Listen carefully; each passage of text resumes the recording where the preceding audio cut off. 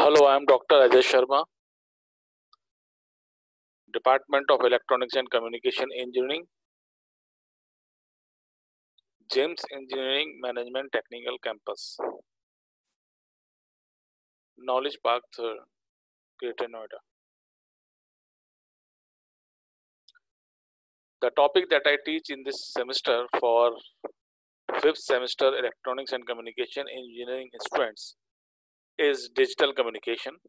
The topic that I discuss today is noise limitation, merit and demerit for PCM system.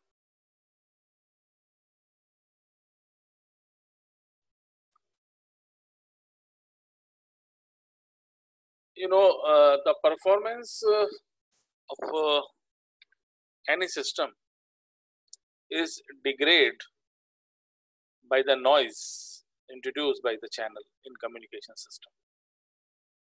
So for noise, for PCM system, of course, noise is one of the parameter that degrade the performance of PCM system. So the performance of a PCM system is influenced by noise sources. In that, one noise source is channel noise. Channel noise introduces bit error into the received signal. The presence of this noise can be measured in terms of probability of symbol error or bit error rate. The meaning is that because of channel noise,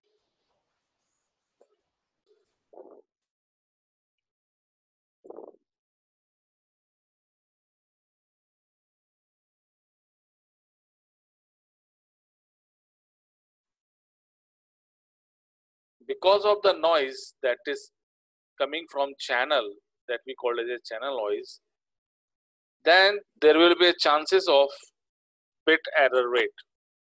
First of all, try to understand what is bit error rate. Try to understand that first. For example, if bit error rate of any PCM system is 10 to the power minus 3. 10 to the power minus 3 means 1 upon 10 to the power 3.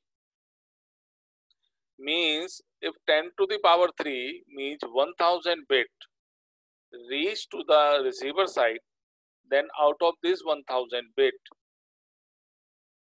one error come in 1 bit. Means out of 1000 bit, 1 bit introduce error.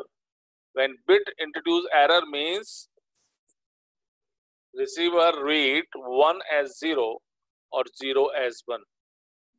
There are only two possibilities. Either 1 was transmitted, receiver read as 0, or 0 was transmitted, receiver read as 1. So this is the possibility. So bit error rate is nothing but it is the number of bits, it is the ratio of number of bits with error upon total number of bits. So 10 to the power minus 3 means 1 upon 1000, means out of 1000 bit, 1 bit is in error, means 1 read as 0 or 0 read as 1 by your receiver. But this can be, the bit error rate can be improved, or you may say bit error rate can be minimized by increasing signal to noise ratio. We will discuss later in this, because signal to noise ratio is proportional to the bit error rate, right? So if you increase signal to noise ratio, means you have to increase signal power with respect to noise power. Your bit error rate is minimized or improved. Second is quantization noise. That come in the picture because of the step size that you take. For example, if your step size is say 1 volt, right? So your 1.6 volt is converted into 2 volt. So there is a error of 0.4 volt. This is the condition when you choose step size as 1 volt. If you choose step size as 2 volt, then your 1.6 is approximated as 3 volt. So there is a error of 1.4 volt, right? So actually this quantization noise, or you may say quantization error, actually depends upon the number of levels that you take. If you take less number of levels, means your step size is more. If you take maximum number of levels, your step size is small, right? So another noise that come in the picture when you talking about PCM system is quantization noise. So first is channel noise, second is quantization noise. Now what are the limitation of PCM system? Choosing a discrete value near the analog signal for each sample lead to quantization error. Means in PCM system there is 100% possibility that quantization come in the picture, because you always do quantization process with the help of quantizer. So if you talking about PCM system, then it's very obvious that quantization error come in the picture. What engineers can do, engineers can minimize this quantization error. Between samples, no measurement of the signal is made. That is right, because 1.6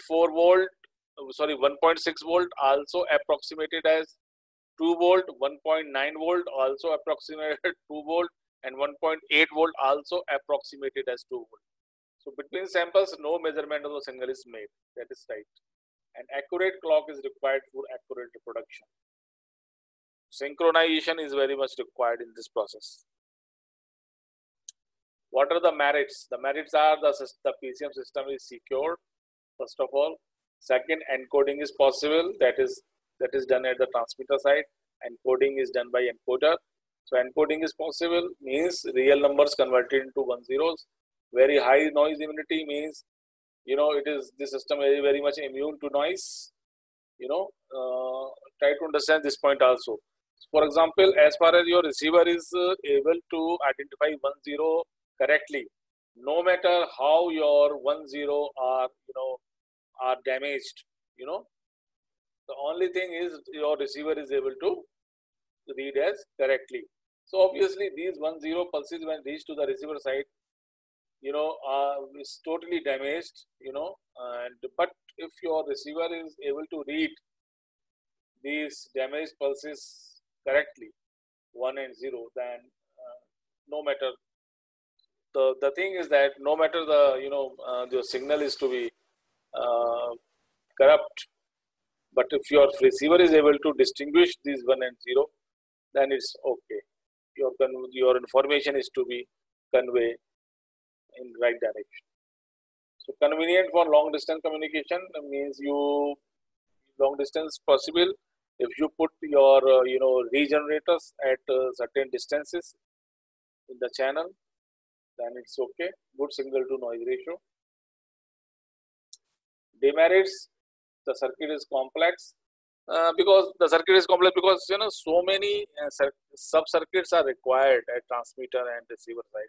You required sampler, you required regenerator, you required decoder, encoder, reconstruction filter, low pass filter. So the circuits are little bit complex, because you require many other sub circuits to fulfill this PCM system to work correctly. Required large bandwidth requirement is also very high in this system. Synchronization is required between transmitter and receiver. That is obvious.